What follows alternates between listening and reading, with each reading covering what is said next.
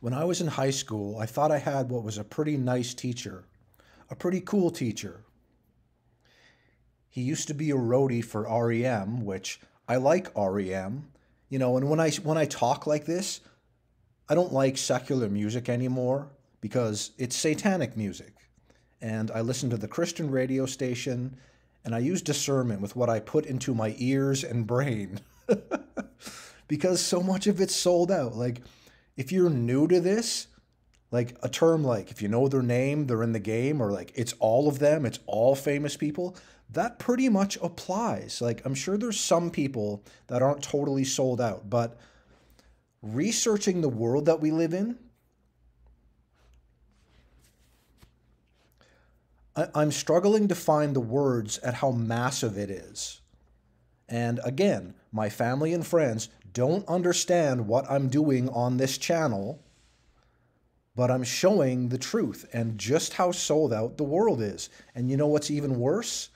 I don't show some of the quote unquote horrible stuff behind closed doors, like ritual abuse kind of things. You know what I'm talking about? Even like mind control and other things. I don't touch on that. I show signs, symbols, and agendas because I can. I can clearly show that and then talk about it and say, well, if this is true, then Jesus and the Bible are true.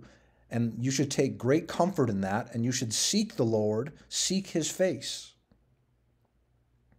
Anyways, in high school, I had a pretty cool English teacher. And for some of the projects we did, like I was allowed to hand in songs, like guitar stuff, acoustic guitar and lyrics and things. And he was a pretty good, he was really down with it. And I appreciate him for that. And one day he gave me a tape of the album Underwater Moonlight by the band The Soft Boys. And I gave it a few listens and I'm like, I like this. And the singer kind of sounds like John Lennon in a way. The singer's name is Robyn Hitchcock.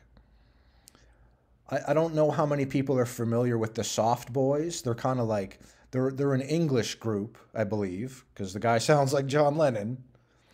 But they have like, it's not punk music, but it's kind of like right before that. It's like, it's a little like REM in a way, and it's a little like the Beatles in a way, just because the guy sounds like John Lennon. Anyways, I liked the album and I appreciate that I got that. I listened to it quite a bit for a while. And the problem with it is, here's Robyn Hitchcock. I guess he had his own solo project. So he produced an album called I, and it's one-eye symbolism. The average person who doesn't get this stuff yet, they will say, okay, what does that mean? That means nothing. It's an eyeball on an album cover. Why are you a crazy Christian?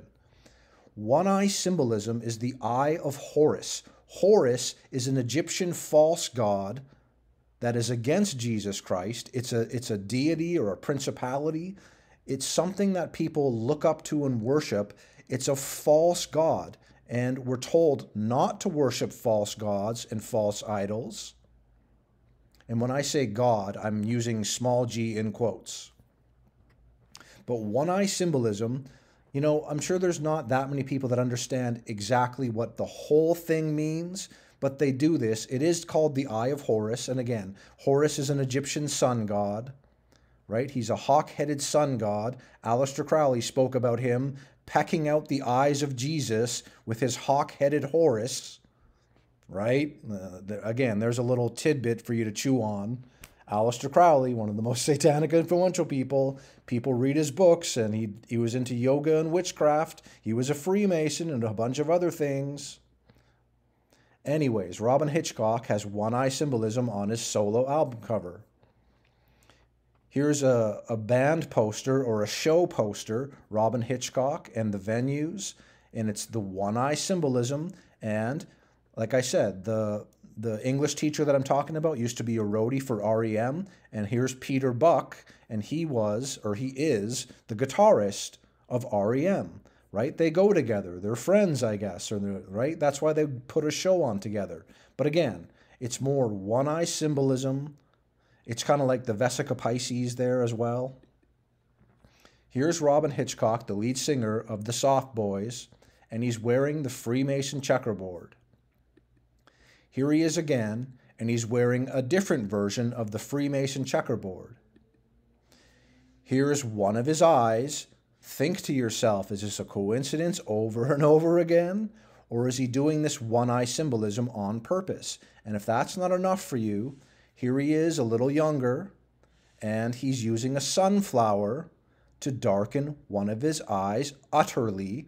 That's in the Bible, darkening his eye utterly, right? The Antichrist will have one eye darkened utterly, and will have an eye wound, and it will be healed.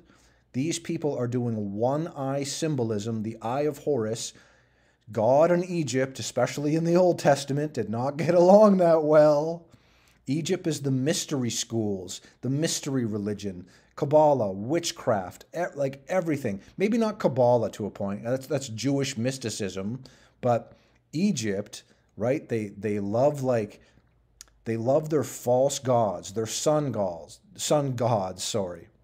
On and on and on, and it's all occult. It's like the beginning of the occult. Occult just means hidden, and it's been hidden in plain sight over all these years. I've seen a video or two about people getting a Masonic Bible, a Freemason Bible, and it has some info from the Bible in there, obviously, because they want to learn the Bible too, because the Bible's the truth, and they do want to know a lot of the truth, but they pervert it with their lies and witchcraft and Satanism and Freemasonry garbage. And in the Freemason Bible, there's a bunch of Egyptian sun gods, and they bring those into play, like they have something to do with salvation or getting ahead in this life or knowledge and wisdom. It is all deception. So Robyn Hitchcock of the Soft Boys is very clearly doing one-eye symbolism here. Why is he doing that? Because he's a sold-out satanic Freemason, just like the rest of the celebrities.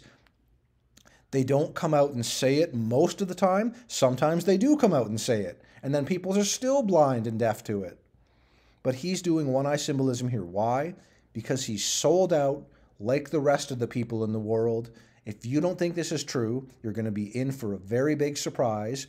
Why is it important to know this and not just like shrug it off and say, who cares if they're into that? Let them live their lives. It will help to put the fear of God in you, and the Bible verse that says the fear of God is the beginning of wisdom, and the knowledge of the holy is understanding.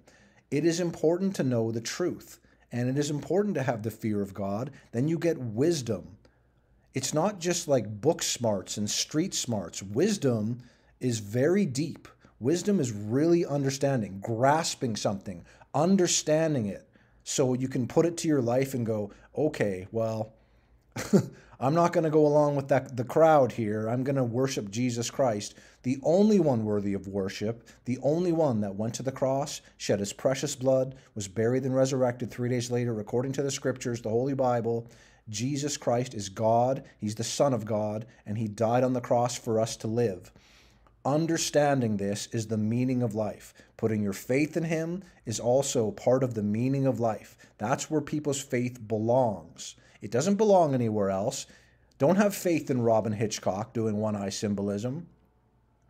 Again, I grew up loving music, playing it myself, playing it with my friends in garages and basements, and just, and I did think about being like, not a rock star, like that's very cheesy, like rock stars, like Motley Crue or something. Like, I didn't want to be anything like that, but I wanted to be in like a punk band or in kind of like a folk acoustic band, and just, just play shows and have people enjoy my music or our music or whatever. I was never like, I want to be rich and famous from rock stardom. That's cheesy and lame. And it's even worse than I thought, because those people are sold out to the devil. They sold their souls for rock and roll. If you gain the whole world, fame, fortune, success, etc., etc., etc., and you lose your only soul, what have you gained? Nothing. You are losing. Brothers and sisters, everyone else, God bless you.